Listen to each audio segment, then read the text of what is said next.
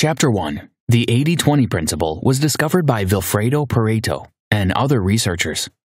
There are only a few theories that cut across all segments of society, and the 80-20 Principle happens to be one of them.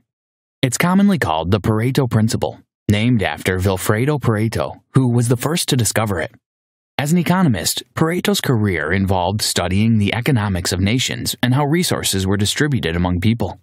It was while doing this that he discovered a repeating pattern. He found that the wealth of every nation was controlled by just a few minorities. This discovery led him to further study the concept, and he realized how consistent the principle was. Of course, Pareto did his best, but he didn't fully understand it himself. Other people after him chanced upon the principle in their study, most of them without even consulting Pareto's materials. The works of these economists and researchers have helped develop the principle to what it is today.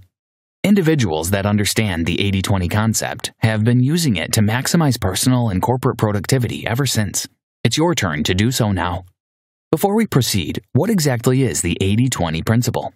In simplified form, the principle holds that a minority of causes, inputs, or efforts are responsible for the majority of the results. In other words, only a few things are responsible for the vast results we see around us. Just as only a few people control the majority of the world's wealth, and only a few students come out top in their class.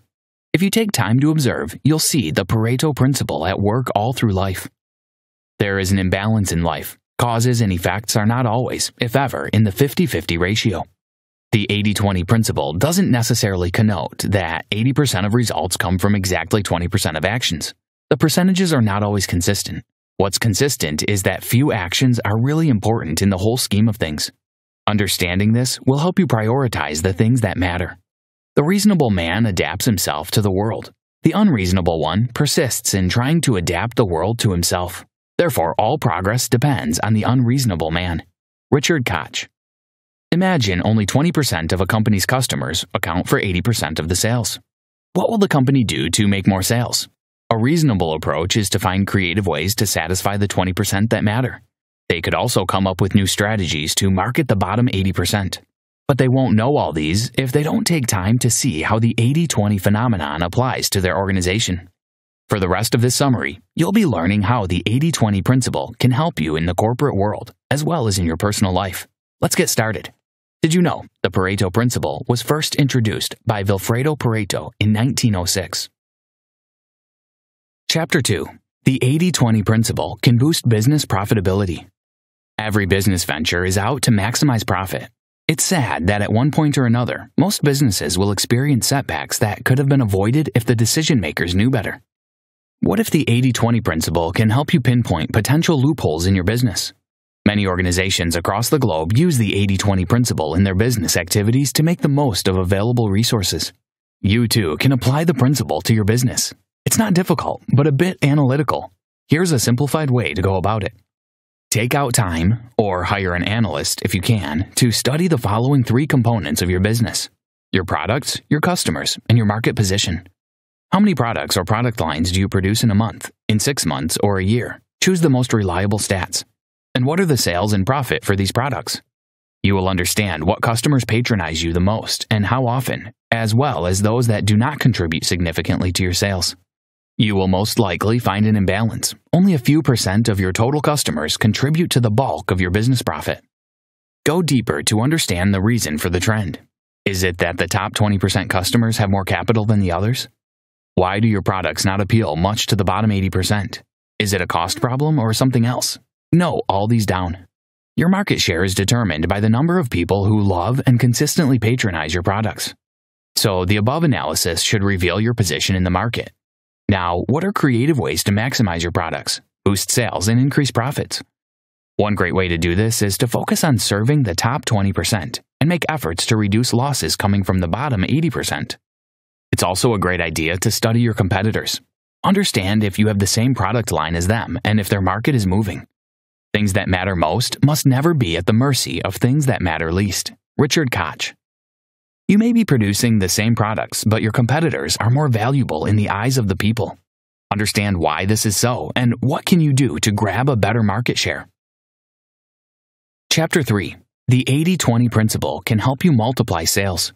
There's a reason your customers or clients are patronizing you and not your competitors. If you find out why and make things work in their favor by pleasing them, your business will continue to enjoy growth. Your job after discovering this top 20% is to figure out a way to keep them glued to your business. You might want to expand your market share in the future. There's absolutely nothing wrong with doing that, but don't lose sight of your existing market. Knowing your top customers should also influence your marketing strategy and the quality of business decisions you make from time to time. Target your marketing at the top 20%, and you won't need to bother much about the marketing resources you put in because you know your efforts will surely pay off.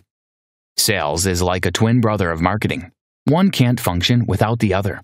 As such, make it a point to encourage peak performance among your sales force. Any business with a weak sales force will eventually crash, no matter how good its products or services are. You can also apply the 80-20 rule to your sales team. Research shows that less than 50% of the sales team in a company accounts for most of the sales. Identify this minority in your sales force and don't joke with them. You can even figure out what the most performing salespeople in your business have in common. Use this to set standards for the rest of the sales team. Perhaps it's a specific strategy they use that works so well. Or maybe they have soft skills like communication or persuasion. Could these skills be taught to the underperforming majority?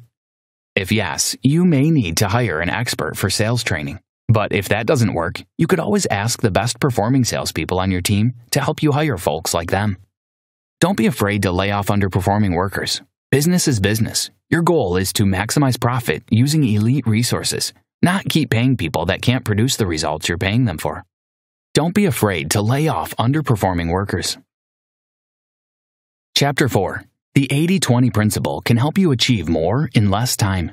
To effectively maximize the 80-20 rule, you need to first understand that the imbalance in our world is real and natural. Next, you need to imbibe 80-20 thinking. We're talking about critical thinking that no one can do for you, especially because it applies to your personal life. No one knows your personal life as much as you do. You can't even explain it to a coach perfectly, such that they know exactly what's going on with you. Hence, 80-20 thinking is a personal thing. It's not a difficult thing to do, though. Put simply, 80-20 thinking for effective time usage is all about brainstorming creative ways to leverage time. Approximately 80% of our results indeed come from the 20% of the time put in. Ask the most productive people, and they'll tell you they aren't productive 24 hours a day. There are specific times when each of us is highly productive. If you don't know your most productive times yet, the simple exercise below will help you find it. Think about the last time you felt really productive. Go over at least 2 more productive days, too. This is just so that the conclusion you arrive at can be certain to work predictably. After identifying at least 3 productive days in the past, the next step is to find why and when you were productive on those days. Did you work at night?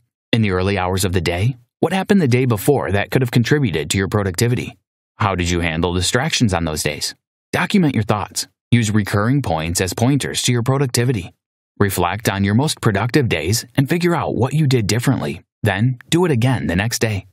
You can also use a similar exercise to improve your happiness level. Richard Koch recommends having 2 blank sheets of paper. Label them Happiness and Achievement Islands, respectively. On the first piece labeled Happiness Island, identify the things you did that made you happy on such happy occasions. Do the same for the Achievement Island. This may prove to be a mentally tasking activity, as you may have to do some deep thinking. But it's all okay because you'll find gems that will become your secret productivity tools. A word of caution. As you carry out this exercise, try as much as possible to not put blame on others for making you unhappy or unproductive. Blaming people won't help you make progress. Chapter 5. When it comes to relationships, choose quality over quantity. We can't do without relationships. Life isn't meant to be lived in isolation, so we would always need people by our sides. It's pride to say you don't need anyone. Learn from nature. You were born into this world by your parents. You most likely have siblings, and you grew up having childhood friends even when you didn't know anything about life. That's proof that we need people. One important thing you should know about relationships is that they influence who you become. The common saying is true. You become like the people you hang around. If your friends are all millionaires, it will only take time before you become one. Similarly, if they're all broke, you'll end up like them if you don't do anything about it. Choose your relationships wisely. You can't choose your family members, but you have the power to choose every other person you hang around. It's in your power to choose your significant other, your best friends, your professional allies, neighbors, and so on. Make it count. You might be wondering how 80-20 applies to relationships. Here's how. Study upon study have shown that we have limited space for close relationships. You can be friends with as many people as you want, but you can only be close friends with very few people. These few people account for 20% or so of your overall relationships, but they make for more or less 80% of the value you get from relationships. For example, most people fall in love only once in a lifetime, have 2 childhood friends and 2 adult friends. The trend continues even in professional relationships. People may look up to tens of seniors, but only 1 to 3 will truly be their mentors. This is just how we're wired.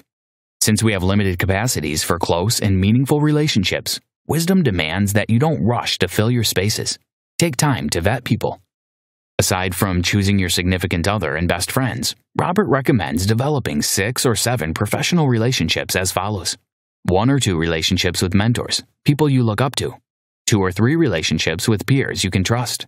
1 or 2 relationships with mentees you'll pour your life into. For every relationship you form, there are 5 attributes that determine if the relationship will work or not. They include mutual enjoyment of each other's company, respect, shared experience, reciprocity, and trust. Chapter 6. Yes, you can live the lifestyle you've always dreamed of. For most people, certain lifestyles remain a dream that will never come true. The main reason for this is that the majority of such people have limited beliefs that keep them stuck in lifestyles they don't like. They hate their work. They don't like their relationships. Their bank account is nothing to write home about. But they can't seem to do anything to change their situation. Another set of people similar to these are those that don't even know what they want out of life. These people just go through the motions, taking whatever life throws at them. Don't feel bad if you belong to any of these categories. But understand that you can have the life you desire for yourself. To live the life of your dreams, you need to know exactly what it looks like. Pick a pen and paper, or use a digital notepad to write down all the things you want out of your life. Make the list as exhaustive as possible. Next, who do you know that is living such a life? What did they do to get there? And what are they doing that you're not? Success always has a blueprint. It's hard to speak on success and having it all without talking about careers. The reality is, most, if not all of us, will have to work, at least as adults. And it's not bad to work. What's bad is fitting square pegs in round holes. Many people are doing just that. You will find them in careers that don't suit their lives, and they won't leave. If you don't like your job, you can still be in it if it's the only thing paying the bills. But don't forget to have an escape plan. As an example, let's say you'd like to be an author, rather than work in your current accounting job. It's not reasonable to quit immediately. You could continue working with the accounting firm while building your writing career on the side. If you did this consistently and long enough, it will get to the point where the income from your writing side gig will suffice to take care of you.